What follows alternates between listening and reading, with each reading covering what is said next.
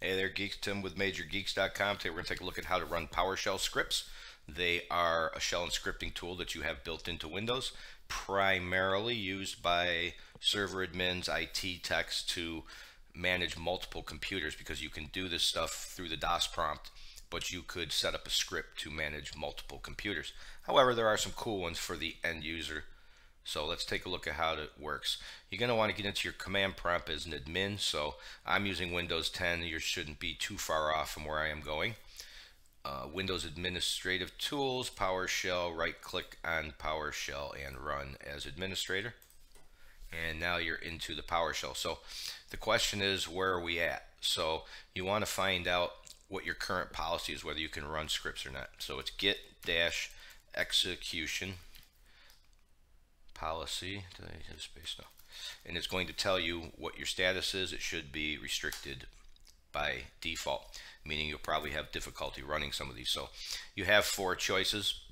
Excuse the boring part, but restricted, which you're looking at, all signed, which will run scripts that are signed with a digital signature, remote signed, which means it won't run scripts you get from the internet unless they have a digital signature, and you have to go through the prompts. And then of course, if you've run it before, you won't get those prompts again. And finally, probably the most popular is unrestricted. So now that we know we have git-execution policy restricted, we can type in similar set-execution policy and decide with a space what you want to do.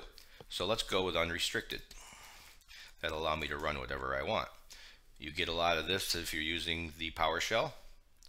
We can click A for yes to all, Y for yes, and now of course it's nothing pretty. There's no graphical user interface with DOS.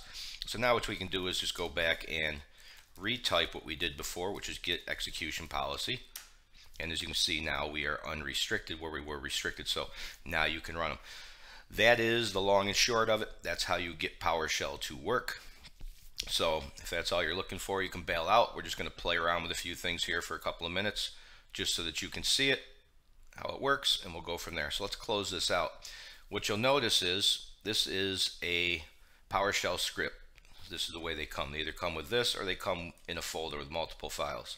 So in this case, if I double click that, as far as it's concerned, it's a notepad file. But if you right click, run with PowerShell, it'll open and close, because that's what these scripts do. So if it's just the single file, you're going to find that it's probably going to require switches, which means you're going to have to go to start, get your command prompt open again, have this file in the folder that you want, and you're going to need to know what the switches are. So in other words, you'd have to type git-os space dash command dash command dash command, on and on you go till you get to where you want it to be. And that's why sometimes people will script them afterwards, because they're a little complicated to type over and over and over again. So those are a little more for advanced users. It's a little harder to go beyond that right now, because if you go to any page where you download just the PowerShell script, you'll find the bunch of switches in there that you can use. So it's a little difficult to go over those individually. Now, for the most part, again, everything is for the most part. If it comes into a zip file with multiple files, sometimes you'll get a GUI.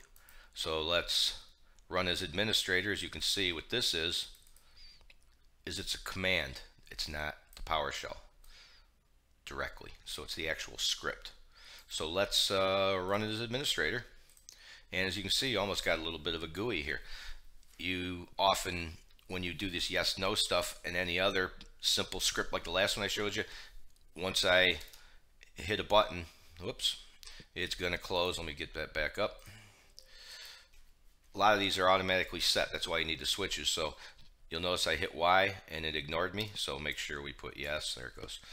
So there's your main menu. You can make a backup. Again, remember, most of these scripts, this isn't any different. It just doesn't close the window, in other words. So it's doing the same thing it would do. However, because it's a command, it's running a script to PowerShell, it will actually not close. It'll bring you back to an interface that's tolerable. That's why I said these things are kind of neat for more of the home users. For example, trying to uninstall Office, or a tech who finds himself in the spot where he needs to do that, just using uninstall Office tool for an example. Number two, of course I don't have Office on here, but there you go. That's how fast the script runs. And they're neat because there's no installer. It's not even a portable app. It's just when you're done, you can delete it, drag it around on a thumb drive with you, and pretty easy. Let's delete space. But you can see it's pretty simple to use. Again, you know, if you get just a single script, typically you just want to avoid it. But if you see, like on Major Geeks, you're looking at, you see all these nice screenshots like this, it's probably something you can use. 4 to close. And that's it. So the only difference between this and this is using a script to use this, so it kind of pretties it up. I kind of wish they were all like that. I think they'd be more popular, but it is what it is. But all I wanted to do is just kind of show you how to use one of these PowerShell scripts, because there's some really cool stuff in there. So as always, way over here outside my screen, click subscribe over there to be cool. And thanks for watching. We'll see you next time.